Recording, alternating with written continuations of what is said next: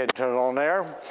Psalm 69, we're going to begin at verse number 19 in just a few minutes, but we're going to look at verse 20 as the key verse that we're going to begin with this evening. I was thinking about this the other day as I was studying the scripture over and found the key verse to the chapter, and talking about a broken heart or someone who has a heavy heart. Anybody ever have a heavy heart? I'm not talking about a physical problem, but a heavy heart. I mean, maybe some problem or some difficulty or some situation that was facing your life, and you just felt like, man, this is beyond my ability to deal with it. And actually, through the Messianic Psalm here we have tonight, we learn how to deal with those times when we have a heavy heart or a breaking heart. You know, we just, some kind of situation comes into our life, and it really almost breaks us. And literally, they're finding out many heart attacks are brought on through that. And I'm going to share some medical things with you tonight in regards to the Lord, as well as what they're finding out about people who are carrying stressful lives. They say, and you know this, stress is one of the hardest things on the heart, and all the problems it's causing. And so I want to share some of these things with you tonight. But look at verse number 20 as we begin this evening. It says, reproach hath broken my heart, and I am full of heaviness, and I looked for some to take pity, but there was none, and for comforters, but I found none. And then verse 21 goes along with that, talking about the fact of the Lord. This is picturing our Lord in this messianic portion of this scripture. They gave me also gall for my meat, and in my thirst they gave me vinegar to drink. We all can find encouragement from the Word of God when we get into situations that are just beyond our ability. And you remember as the Lord was hanging there on the cross, He says, my God, why hast thou forsaken me?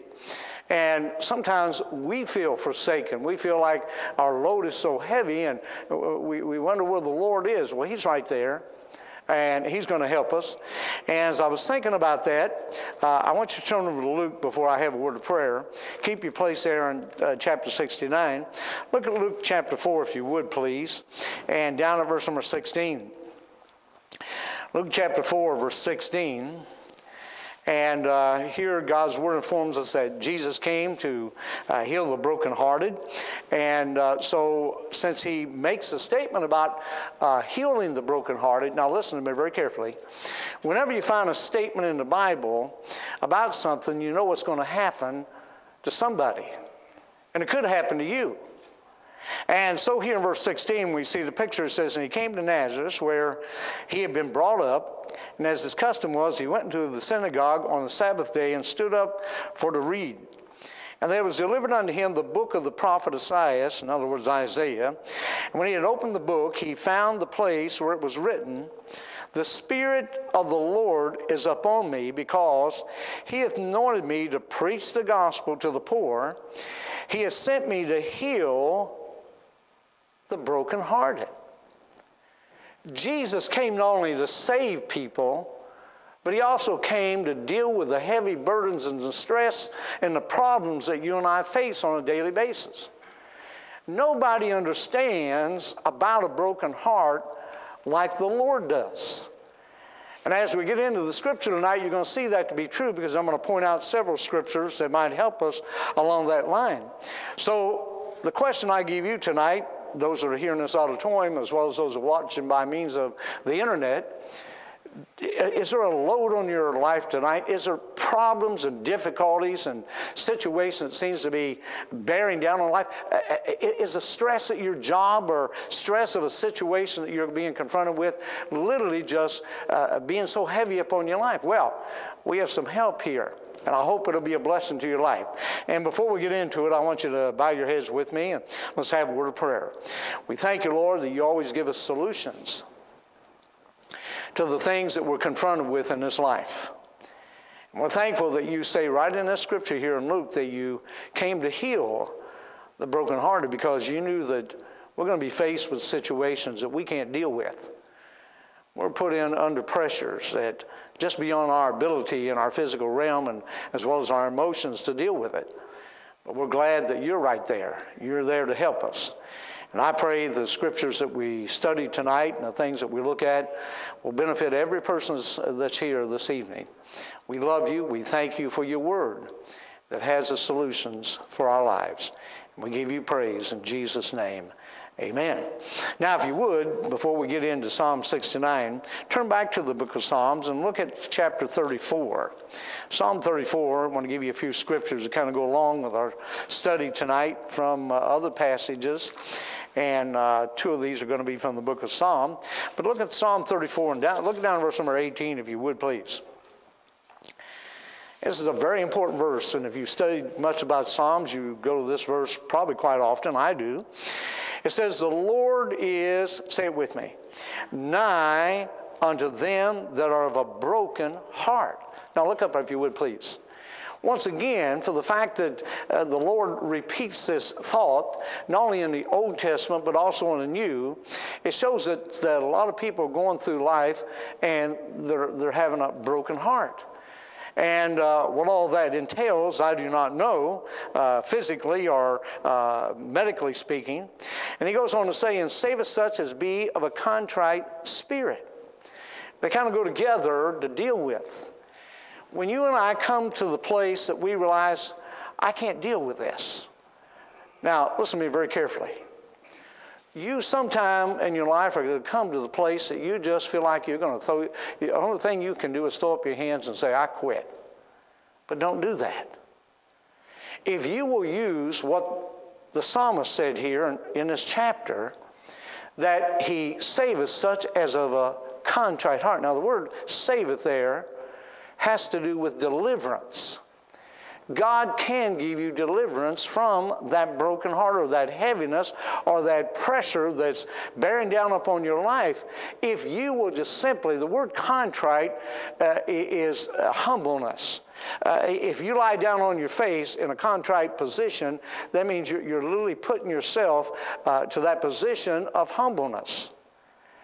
And that's what God wants us to do many times. He simply wants us to take and come to the place that realize we can't deal with the problem. We have to have someone who will sustain us, who will take care of the problem and lift the burden. And that's the reason Peter said there in 1 Peter chapter 5 and verse 7, he says, casting all your care. Now that word care means whatever the problem, ever what the situation is, whatever the stress or the heaviness that you're bearing in your life, he says, cast it upon the Lord.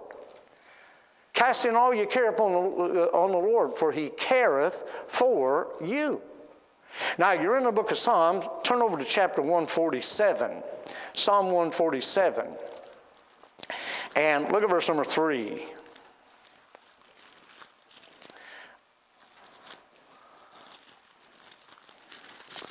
My pages are sticking together for some reason here tonight. Look at verse 3. It says, let's say the next word there. Healeth. Now, that means if you've gotten to that point where these pressures have literally been down on you, that they have caused even physical problems, emotionally and physically, he says, here's what I'm going to do for you. He healeth the broken in heart and bindeth up their wounds. You see, that problem that's literally stabbing at your, now the heart here could be in reference to a physical heart as well as what we call the seat of the emotions, and we call it in the Bible the heart. The Lord says, for with a heart man believeth unto righteousness. Now we don't believe with this physical pump that pumps the blood through our bodies. It's that very decision maker, that seat of the emotions and decisions that we make in life is what we call the heart. And so David brings out very emphatically here, and he says, look, he bindeth up their wounds.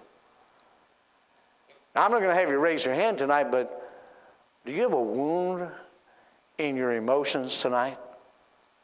Do you have that heaviness so much on your life you just feel like you want to quit? Well, the Lord says, here's what you'll do. He says, just give it to me, and I'll bind it up. I'll take care of the wounds that are there in your life. And I was reading this week, and surprisingly, medical researchers at Johns Hopkins University have now identified a medical condition called stress cardiomyopathy. Cardiomyopathy, also called broken heart syndrome. And the article went on to say this new research shows that tragic or shocking life events, including loss of a loved one, a car accident, armed robbery, a fierce argument, that must be a pretty fierce thing. Fierce argument can cause a sudden surge in adrenaline that weakens heart muscles. According to the lead author of the Johns Hopkins study, made this statement: it looked like a heart attack in the sense that the EKGs were abnormal. The blood work was abnormal. But when you went to the lab, the arteries had no blockages. The patients had very few or more of the typical risk factors for heart disease. But the emotional pain they experienced had literally stunned their heart, making it feel like they were having classic heart attack symptoms. Now that's how much that you and I can be affected because of a sudden accident or a problem that might come up on our life, and the stress that really gets to our life. It went on to say, in some cases, broken heart syndrome can be as dangerous as a real heart attack. Although after treatment, most patients quickly recover. But in all cases, broken heart syndrome hurts just as much as a real heart attack. Research has also shown that the same regions of the brain that signal physical pain are also activated when we feel emotional pain such as grief or rejection. And that can be true. I found that to be true in the last 3 years that I've been in the ministry, that some people are so stricken by the loss of a loved one, it's as if they've had a heart attack. And so we need that help from the Lord. I was also reading and studying in regards to what really happened when Jesus died upon the cross. And physically speaking, he didn't have a heart attack, but what happened was he died of a broken heart. Now, did he shed his blood? Yes. He went to the cross. But I want you to turn back to the book of John chapter 19, and I want to bring this into our study tonight. And if I don't get through with it, don't worry. We'll come back if the Lord tarries for another week. And I want to give you this right now because I want to show you how much you and I need to come to the Lord and cast our burden upon Him, because there are situations, and by the way, this has not just in reference to older people, this is happening to young people today because of the stress and the strain that they're under. We call it peer pressure. And God wants us to know that we can have help. But look there at John chapter 19, and beginning down in verse number 28, it says, after this, Jesus, knowing that all things were now accomplished, that the scripture might be fulfilled, saith, I thirst. Now there was set a vessel full of vinegar, and they filled a sponge with vinegar, and put it upon hyssop, and put it to his mouth. And of course, this is a picture that we find there in the book of Psalm chapter 69 that we read, the 2 verses, verse 19 and 20. It says, when Jesus therefore had received the vinegar, he said, it is finished. And he bowed his head and gave up the ghost. Now watch this. The Jews, therefore, because it was the preparation that the body should not remain upon the cross on the Sabbath day, for the Sabbath day was in high day, besought Pilate that their legs might be broken and that they might be taken away. Now that was true because if their legs were broken, they would suffocate. They would fall down and literally they couldn't hold themselves up and they would suffocate. But that didn't happen to Jesus. Then came the soldiers and break the legs of the first and of the other, which was crucified with him. But when they came to Jesus and saw that he was dead already, they brake not his legs. But one of the soldiers with a spear, read it with me, pierced his side, and forthwith came there out blood and water. Now, I'm going to give it to you from a physician's viewpoint. Now, I'm not a physician. I'm going to give it to you what I studied. Maybe you've heard this before, and if you did, that's fine. But maybe it just kind of brings some remembrance back to you. But I want to give you this. It's commonly taught today that Jesus died of a broken heart. This idea was introduced by Dr. Stroud about the year of 1847 in the book on the psychological cause of the death of Christ. Let me stop for a minute. Yes? We need the password for the computer so they can show it. Do you remember what it is over there? Is that the teens? Yes. I thought they already had it on. They let it go to sleep. Oh, they slept with it, huh? I don't know if I have another piece of paper to turn this on or not. What? Let me write it down on here.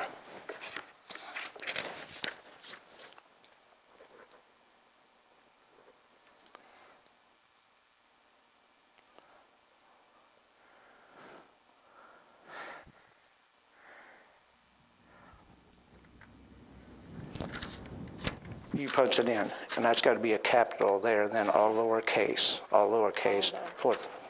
Okay? You got me on there, Fred, still? They still taping? Well, that's all right. Excuse us. All right. All right, let me get back to what I was saying. A Dr. Stroud claimed that Christ died of laceration or rupture of the heart. This idea has since been perpetuated by many Protestants today, and not only him, but also several doctors. A broken heart. What actually killed Jesus? Mississippi doctor says he knows by, and this was an article by Melanie B. Smith. On a big screen at East Highland Baptist Church in Hartselle, a hammer slammed into a nail, driving it into a man's wrist. The shrill clang of metal on metal rang out in the sanctuary. A multimedia presentation depicted the old familiar story of Jesus' crucifixion, which is remembered today on Good Friday. That was the illustration. But this material came with a physician's insight into the human body. Dr. David Ball said his research has convinced him what actually killed Jesus in a physical sense, and it wasn't suffocation, as was true for most victims of Roman crucifixion. That's why they didn't break his legs.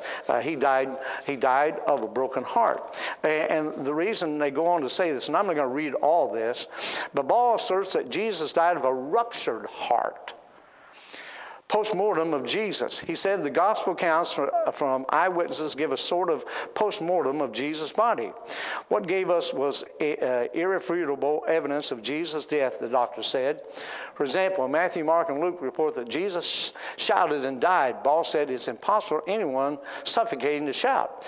But someone suffering a rupture could sense doom and cry out, said the doctor. He said a victim of a bruised heart might be expected if he or she weren't on bed rest to exhibit further damage in 4 to 6 hours. That's the time span scriptures record, he said, that Jesus was on the cross. The doctor said a Roman soldier who was likely expert at crucifixion used a spear to ensure Jesus' death, just as a captain of a firing squad in modern times fires a final bullet into a victim's head. Using a replica of such a spear, Ball showed how an upward thrust could puncture the heart. John recorded that blood and water spilled out. And Ball said the description is important.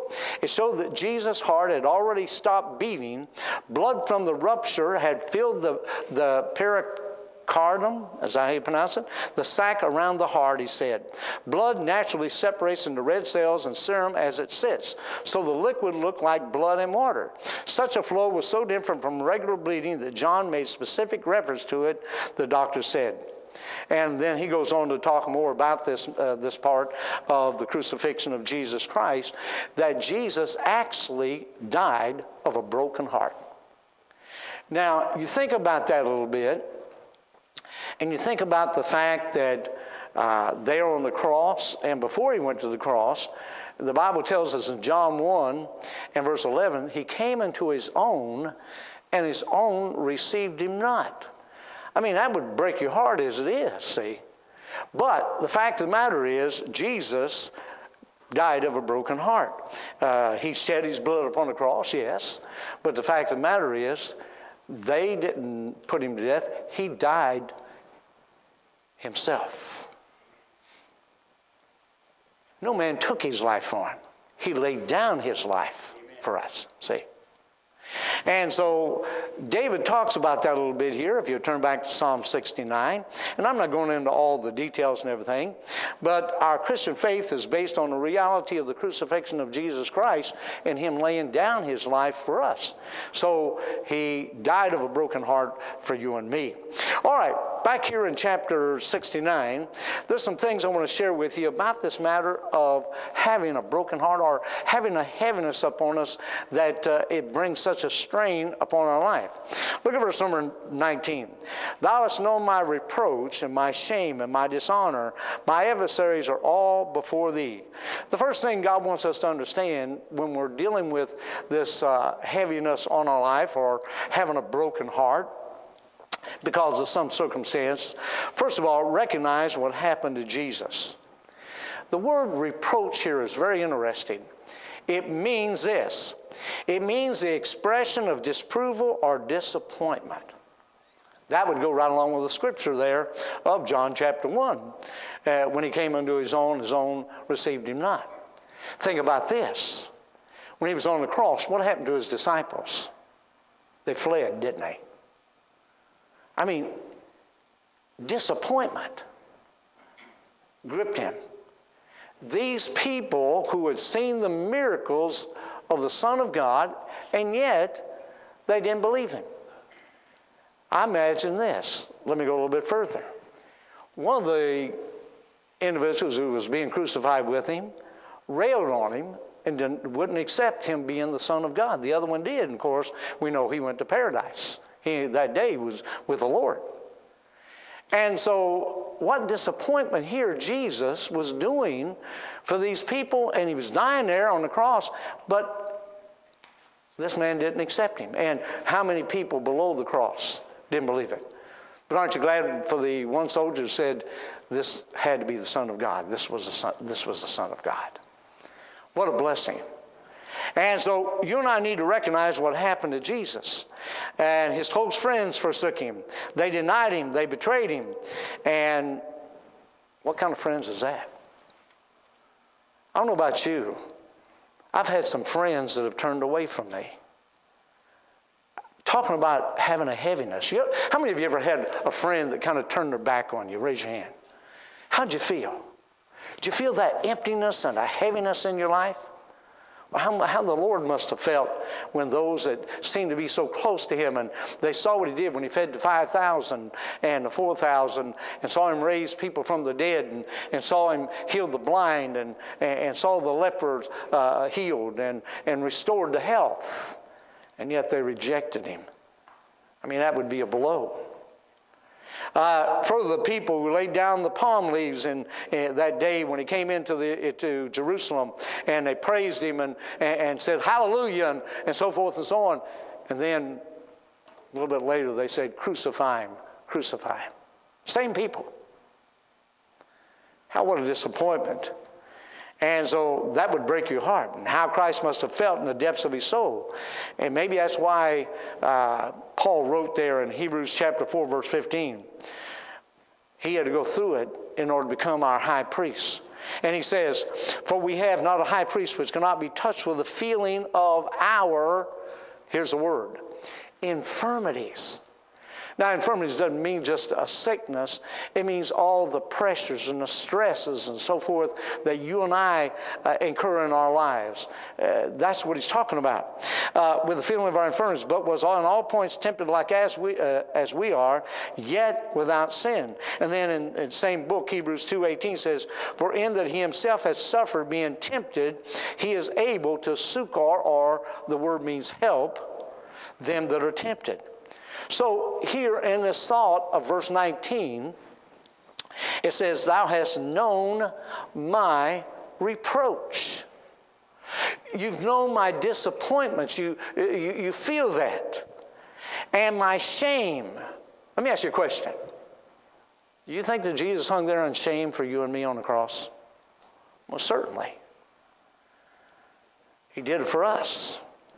And then it says, in my dishonor, mine adversaries are all before thee. And then he comes right back in verse 20 and uses the word reproach again. Reproach hath broken my heart. And that's talking about the Lord. and I am full of heaviness. And I looked for some to take pity, but there was none. And for comforters, but I found none. And then he says, let me tell you what they did for me. Instead of taking pity on me, here's what they did. They gave me also gall for my meat. And in my thirst, they gave me vinegar to drink. I don't know about you. And I don't think it was apple cider vinegar either. I kind of like apple cider vinegar. I mean, some people don't like it. I just throw it down. It don't bother me at all. But some people, my wife got, boy, she, had to hold her nose to take a little bit of it. But it doesn't bother me. But anyway, you think about that vinegar, that burnt, and especially if you know much about vinegar on a hot day, it just literally can cause blisters. And that's what happened to our Lord. And we need to be encouraged when our heart is breaking, because Jesus knows exactly what we're going through. Isn't that why it says, tell him all about your troubles? He will hear you and answer you by and by.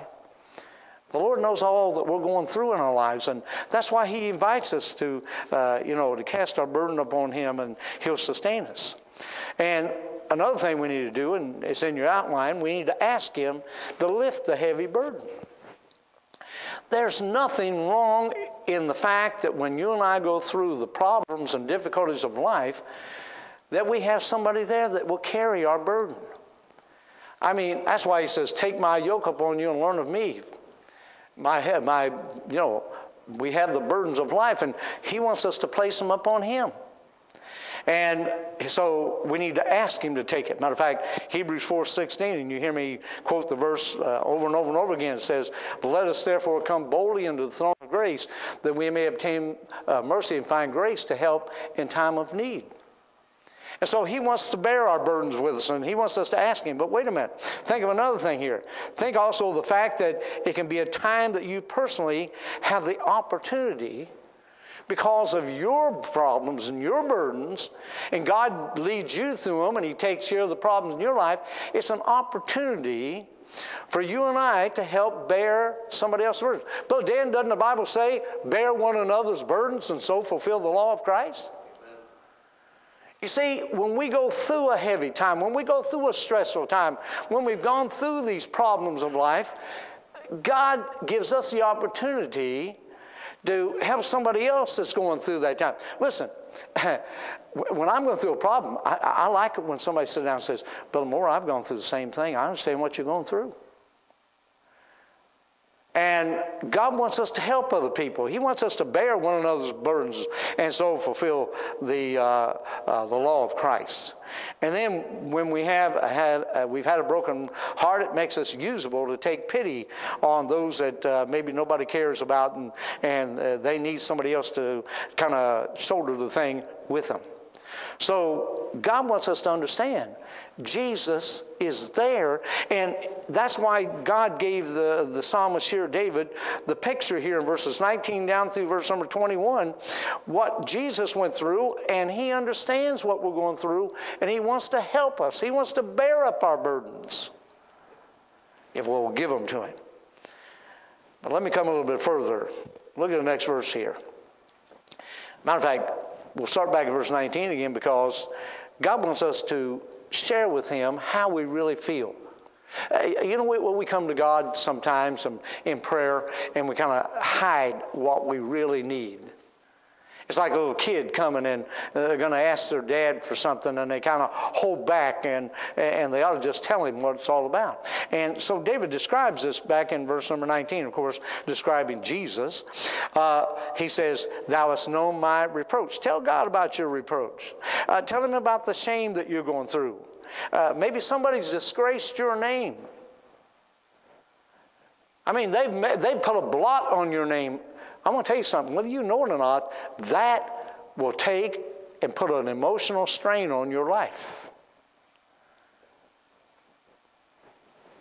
And he says, in my dishonor, you've dishonored my name. Mine adversaries are all before thee. Sometimes we really don't know what people are going through in life. We don't understand sometimes the adversaries that they're facing. Like example, let me ask you a question. Do you think a person who is in financial difficulties that they don't have a great strain on their life? I want to tell you something. I've counseled people that have gone through great strains, and it's worse than having a physical problem. And the pressures that are under to get their bill paid. One day I had a lady come to my office, not here, another ministry I was in, and she came to me and she says, Brother Moore, I absolutely don't know what we're going to do. She says, my husband usually comes home and he gives me the check, and I distribute it, and I buy the groceries, and I pay the bills and so forth. And at that particular time, and I can tell you because, you know, the person you wouldn't know anyway, this is years ago, and he was making $400 a week. Well, back then, $400 a week was a lot of money. $400 a week isn't much today. And she says, Brother Moore, I don't know what I'm going to do. I says, what's the problem? She says, his check has been cut exactly in two. He's only able to bring $200 home a week. She says, I don't know what I'm going to do. I'm in such a mess. And she was talking about somebody who was stressed out, Brother Dan. She was stressed out. I mean, she was so emotionally upset, I didn't know what I was going to do with her. And after she finished telling me the story, I says, okay, here's what I want you to do. This afternoon, and if you want me to help you, I'll be glad to help you. This afternoon, I want you to call every person that you owe money to, and I want you to tell them your story as calm as you possibly can. And I want to ask you, if you're paying, you know, like $10 a week on a debt, I said, ask them if they'll take $5. She got back with me after she did that, and every person that she owed agreed with her. She was able to cut that thing, and so Brother Dan, she was able to deal with the $200 because everything was cut right in half. And how much relieved she was. I mean, she came back, she was rejoicing in the Lord that God took things out. Folks, you can't rejoice in the Lord too much when the incident happens like that. But God took care of it. I had a man come to my office one day, and he said, Brother Moore, I don't know what I'm going to do. He says, I've got myself in debt, head over heels. And I didn't know things were going to go the way they were, and I just bought a new vehicle and everything. And I said in my mind, I says, stupid, you should have checked this thing out, you know. But anyway, he told me, he says, Brother Moore, I don't know what we're going to do. I says, well, why don't we trust the Lord? Why don't we pray that God will work this thing out? And we did, and I explained some things, and I gave him some counsel on finances and so forth like that.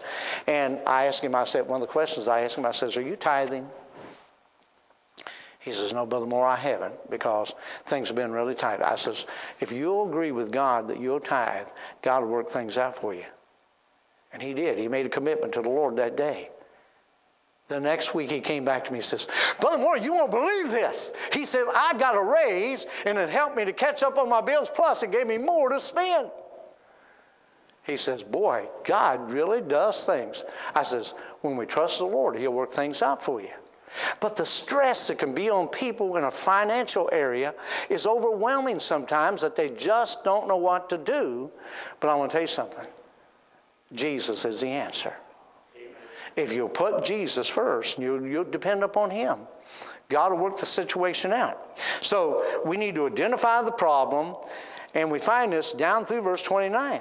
All right, let's just read the verses, and you'll see the problem here. And I think it's important to tell God exactly what your problem is. Don't be half-hearted about the thing when you talk to God, but just tell him what the problem is. Begin in verse number 22. Let their table become a boy, I've got my Bible so marked up, I got that word marked over. A shade before them, and that which should have been for their welfare, let it become a trap. Let their eyes be darkened, that they see not, and make their loins continually to shake. Pour out thine indignation upon them, and let thy wrathful anger take hold of them. Now, David, of course, is speaking this, but this is in reference to what the Lord is doing to his enemies. It says, pour out thine indignation upon them, and let thy wrathful anger take hold of them. Let their habitation habitation be desolate, and let none dwell in their tents. For they persecute him whom thou hast smitten, and they talk to the grief of those whom thou hast wounded. Add iniquity unto their iniquity, and let them come unto thy righteousness. Let them be blotted out of the book of the living, and not be written with the righteous. But I am poor and sorrowful. Let thy salvation, O God, set me up on high. Now here David is actually telling his problems, but at the same time, he's going forward in a prophetic sense, talking about Jesus. And folks, God wants us just to get down to the nitty-gritty. If you need something, if you have a problem, tell Jesus. Tell him all about your troubles, the song goes. Whatever the problem is that you're being confronted with, don't be reluctant to come right out and tell God what your problem is. I've told my kids, I says, listen, don't beat around the bush. Just tell me exactly what's going on in the situation. Don't hide anything from me. I remember one night, of course, we were always telling our kids to be careful when you're out driving and what you're doing. And usually they get in trouble when they don't listen in the first place. And my son and daughter, they had gone to a little town not too far out of the little town there of Lawrenceburg, Indiana. And they were down in there, and they should have been home at the right time. Kids, if your parents, and they should give you a curfew. They should. Anyway, I told my son, now, I want you to home by 11 o'clock. I says, I didn't say 11:01, I said 11 o'clock. If you come in 10 seconds later, you're late, okay? Well, I didn't come in 11 o'clock. I got 12 o'clock, and I got a little bit, concerned about the situation. Well, number one, he shouldn't have been in the town where he was at the time because they had a curfew in the town. And so guess what happened? He got stopped by the police. Now, he didn't want to tell me that when he first came into the house. He just beat around the bush, see. But he got in trouble. Another time, he got in trouble too because he was out late once again. Sure, he was on a date. If he would have given me a call, because number one, listen, he should have left on time to get home at the right time, see. But a real bad situation happened then. He was driving home. He wasn't more than 2 minutes from the house. And some kids were playing this game where they try to dodge the cars and so forth like that. And one girl, he hit her. And it was her fault, really, but they didn't bring out that. So he had to go to court. And, all these things happened, but he beat around the bush when he first came in about what had happened. He was so, afraid what was going to happen. I mean, he was in trouble as it was, with the police. And then he comes home, and now he's going to be in trouble with Dad. Why? Because he's come in late, all right? You see, just tell God all about the problem, no matter. Yes, you're in trouble, but tell God about the problem anyway. Tell him the situation to the nth degree so he can deal with it, see. To make a long story short, they did prove the girl was at fault, and he didn't get in trouble. He didn't have to. The insurance company had to pay anything out or whatever it might be, and she had a lot of, physical problems, from the situation, but it was her fault. So tell God all about your problems. Deal with the situation. Don't hide anything from God, but identify the problem. Identify the fact of reproach. Identify the problem of shame. Identify the problem of dishonor. Identify the problem of your adversaries, your heaviness, and your pity party too. See? Just tell God all about it. Let me give you one more thing here that I want to share with you tonight, found in verse 20. Look for someone who can help, have pity, and comfort for you. Don't hold it in to yourself. I'll tell it to the Lord, but go to your Christian friends. Your Christian friends are the best people you can go to. Talk to them about it. Ask them to pray for you. They're there for that. That's the reason I gave you the verse earlier out of the book of Galatians there. It says, bear ye one another's burdens. See? God wants us to share our burdens with other Christians. That's why they're there. Listen, Christians are the best friends you can have. See? And you can tell your problems to them. And you can get some relief. I want you to take your Bible in closing tonight. Turn over to the book of 2 Corinthians chapter 1. 2 Corinthians chapter 1. Now I want you to look there at verses 3 through 6. 2 Corinthians chapter 1. And I use these quite often especially when I'm dealing with people who are going through the time of grief. And trying to share with them these verses has been a blessing up through the years. But look there at verse number 3 if you would. It says, "Blessed be God, even the Father of our Lord Jesus Christ, the Father of mercies, and the God of all comfort." Now you remember, mercies, folks, is something that God withholds from us, though we deserve it. It's the opposite of grace, so mercy and grace go together, don't they? God withholds something from you and I that we deserve, and that is hell or punishment or, some kind of discipline. And so he says, the Father of mercies and the God of all comfort, who comforted us in what? All our tribulation. Doesn't matter what it is that we're going through. Why? I want you to look at verse 4 there very carefully, and here's why God wants us to come to Him and get comforted. And the second part is that we may be able to comfort them which are in any trouble. You see, when you go through problems, you're not to just think about yourself. You're to think about other people that are going through difficulties and situations. Always be on the outlook for other people who are hurting. You see, Christians need to love people, no matter who they are and what they've done. God wants us to help people who are in trouble. God wants us to help the downtrodden, those who are cast down, those who are having difficult times. Be ready to help that type of person. Lift them up. Encourage them. And God will bless you for it. Now let me read the rest of the verse. By the comfort wherewith we ourselves are comforted of God.